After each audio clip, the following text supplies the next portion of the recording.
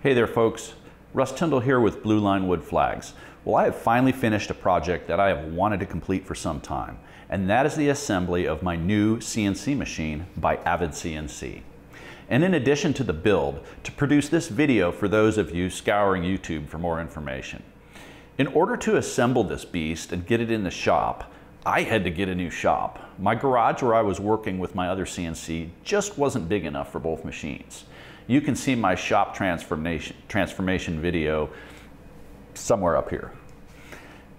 The AVID machine I chose is a 48-inch by 48-inch Pro model with NEMA 34 stepper motors and an 8.7 horsepower spindle. All AVID machines are in kit form, which you assemble. I really thought this concept was the way to go, because if something went wrong and I had to replace something, I would know the machine inside and out because I built it. This machine is the second one I have in my shop and sits next to the other machine. I didn't buy the AVID to replace my other machine, but rather augment it. The other machine is set up for some very specific tooling and laser operations, and I plan on keeping it for those reasons. The AVID was acquired for some heavy-duty work and surfacing operations the other machine just couldn't handle. Guys, if you love putting stuff together from kit form, you are going to love this machine. Assembly of the AVID CNC was fairly easy, if you can follow written directions. I'm sure by now you have already visited the AVID site and may have reviewed the assembly instructions. You need a basic understanding of simple tools, and you will have to acquire specific tools to complete this build, if you don't already have them. The list of required tools is identified in the AVID instructions. It took me 9 days to build my machine, working several hours each day. I also managed the camera for this video, which extended the build time a little. This is the first video in a 3-part series showing you my process of putting this machine together. The first video covers assembly of the 80/20 extrusion base unit. The second video covers assembly of the gantry, linear rails, and bearing blocks assemblies. The final video in the series covers everything else, including stepper motor assembly, Z-axis, spindle attachment, as well as the plug-and-play system.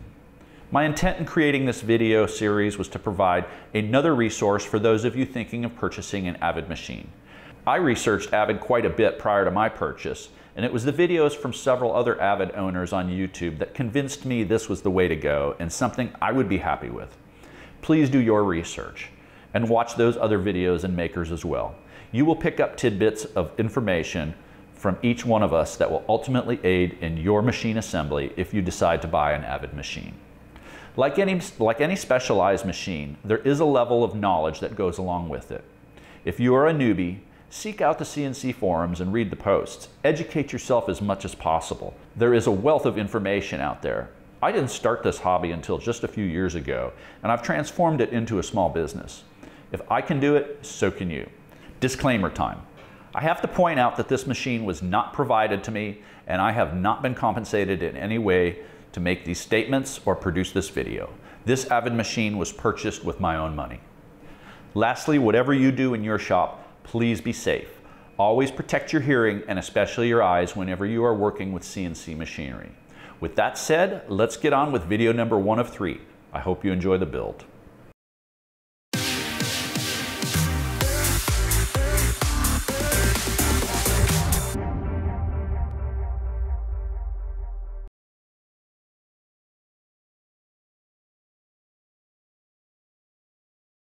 Well, like everybody else, my adventure began with a bunch of boxes showing up from AVID CNC, which included the aluminum extrusion.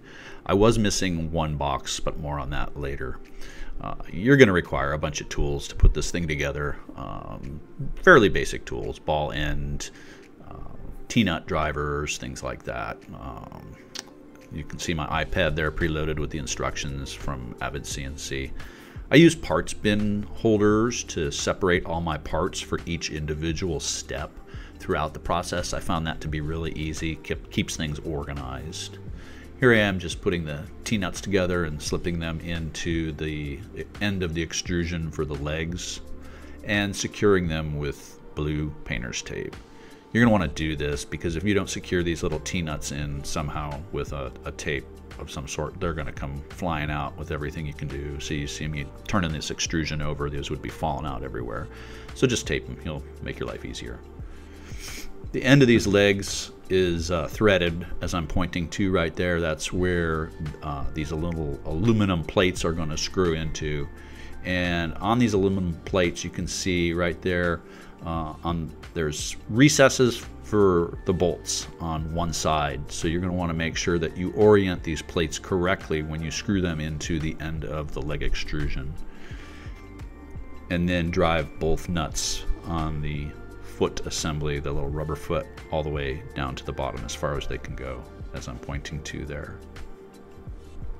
AVID doesn't specifically call for this, but I use blue Loctite on these bolts just because I knew that I would never be taking these legs apart. Throughout this build, you're going to see me use a combination of battery-powered drivers and handheld T-nut drivers. I use the T-nut drivers just to follow up and make sure I'm torquing everything to where I feel it's just perfect. Don't ever count on the battery-powered driver to get it perfect for you. And here I am just screwing in one of the foot assemblies. You can see I've got 3 done. I'm just finishing up on that fourth, excuse me.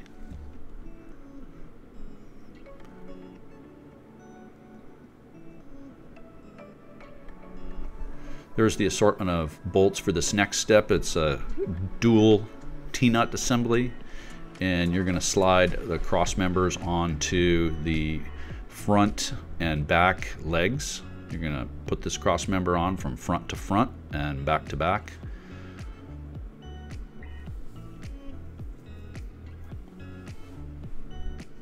And they require a little certain measurement from the bottom. I think it's 6.5, 6 3/4 of an inch. That's spec'd out in your assembly instructions. Once you get it where you want it to go, or where you want it to be, then just go ahead and tighten those up. Once you get the cross members on from front to front and back to back, go ahead and put the top T-nuts in, which will hold the extrusion that connects it from all the way from the front to the rear, which is what I'm doing here. This is totally doable with one person. I'm doing this by myself and moving everything around, just slowly getting it where I want it to get connected. But if you can recruit the help of someone else, it does make life a little bit easier. But it's doable with one person.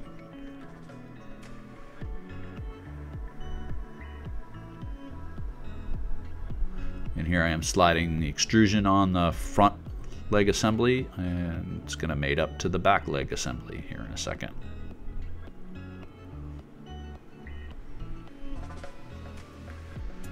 Just make sure everything is lined up and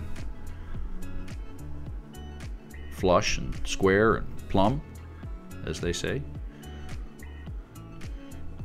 Off camera, I went ahead and once I had it assembled, I went ahead and did a corner-to-corner measurement, and it turned out to be perfect. This aluminum lined up just great. AVID says don't tighten your T-nuts up in this section where you see me tighten them up right now. AVID suggests that you not tighten those up all the way, and that's for that measurement that you'll want to take to make sure that it's square. Here I am putting the T-nuts in for the cross members, which go across the top portion of the base and support your spoil board. These little double T-nuts threw me for a little bit. I got a little frustrated dealing with them compared to the single T-nuts because they have to be put in very slowly and you can only do one side at a time. Just take your time though and you'll get it.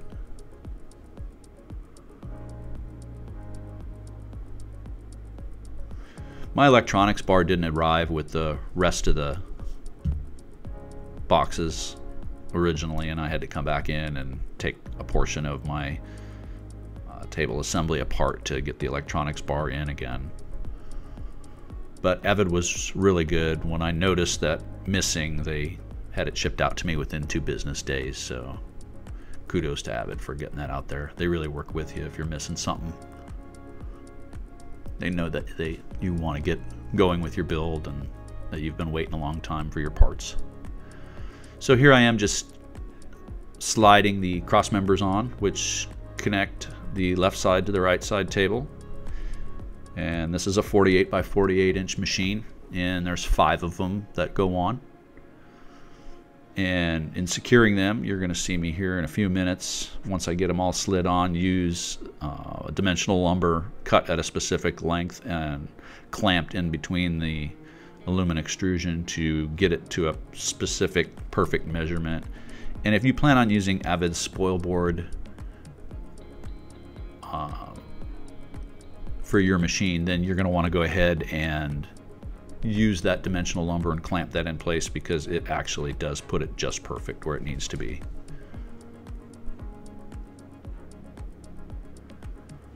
And once you get all your, at least your front one in, go ahead and tighten it in, and that's going to be your starting point for the rest of them down the length of your machine.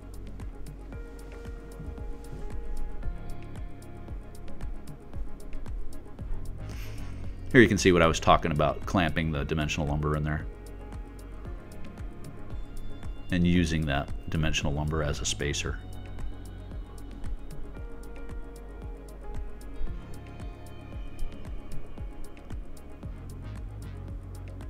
And then the last part of the base assembly is putting the T-nuts in there and getting ready for the angle brackets, which are your supports, your supports for your legs. This 48 by 48 inch machine came with 8 of these, 2 for each corner, or 2 for each side, I should say.